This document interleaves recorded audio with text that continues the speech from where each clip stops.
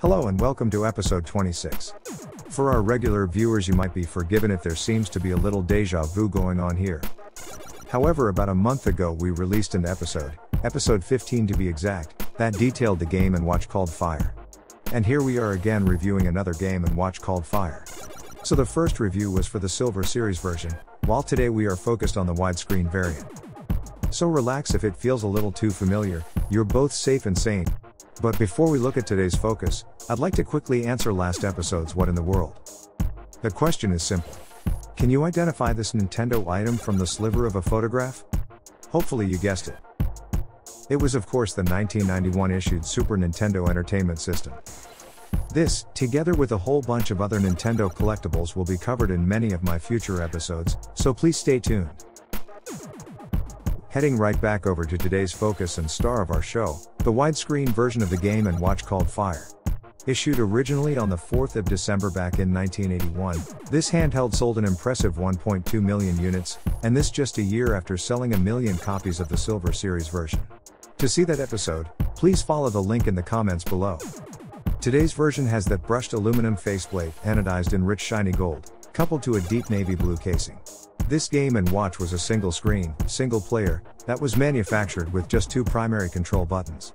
Given the production code of FR-27, Fire was the 7th widescreen issued and the 15th Game & Watch sold since the release of the initial game called Ball.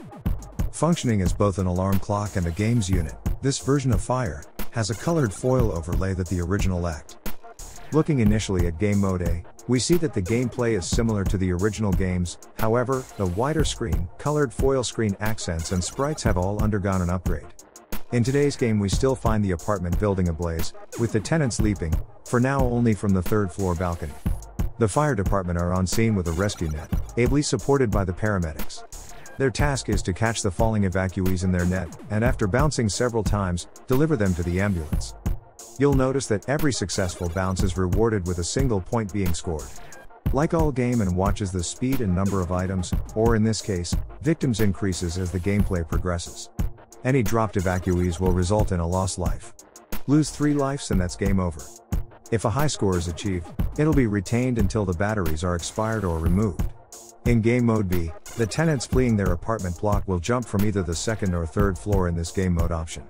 Another additional level of difficulty is added because several evacuees will hesitate before actually jumping, bringing more uncertainty for our gallant firefighters.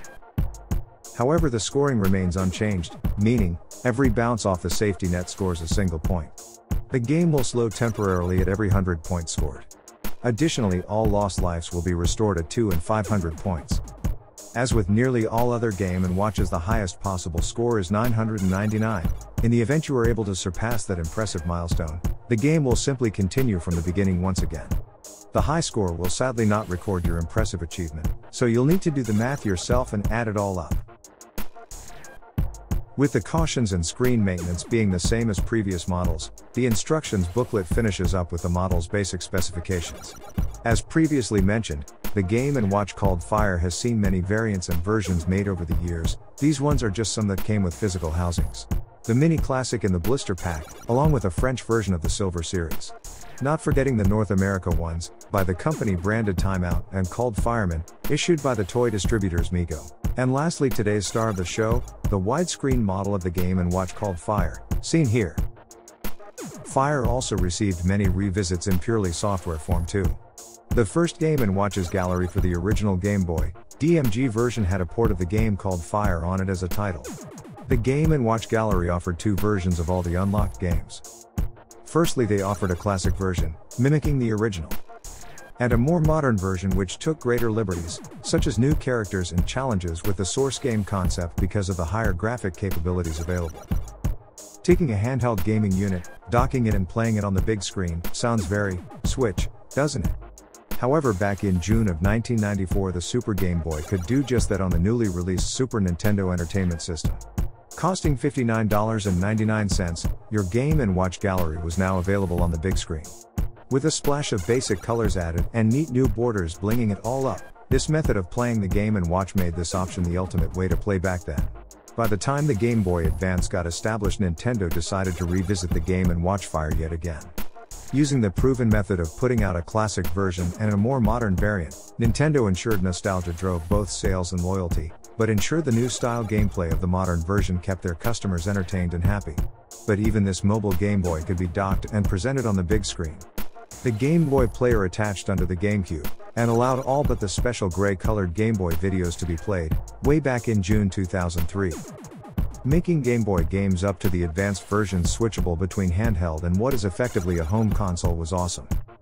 In Super Smash Bros. Melee, the trophy for the character of Mr. Game & Watch Fire is unlockable after all 3 variants of the game are played. While the Nintendo eStore offered the Game & Watch Fire as downloadable content for the Wii U. As briefly touched upon earlier in this video, various distributors operated under several different company names and logos throughout the world. Here we see the British version, called CGL.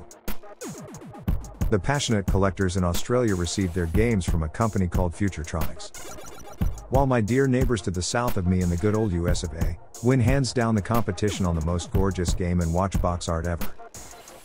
France had their own company too, called JI21. While in Germany the company called Trikotronic produced the German language boxes and instructions. Our joint look at these Nintendo widescreens is quickly coming to an end here, and we're hoping you've been enjoying these factual episodes. If you have, I'd ask a favor, and that is if you'd ever so kindly hit that like button for this episode. However, coming up next is our picture quiz, which we call What in the World? In it I'd challenge you to guess what Nintendo item you're looking at, and answer in the comments section below. Or just tune in to our next episode where we'll be looking at the next exciting Nintendo game called Turtle Bridge. So feel free to like us, follow us, subscribe and turn on that notification bell. Finally, I'd like to say thank you for watching. See you all shortly for what's sure to be another episode full of discovery.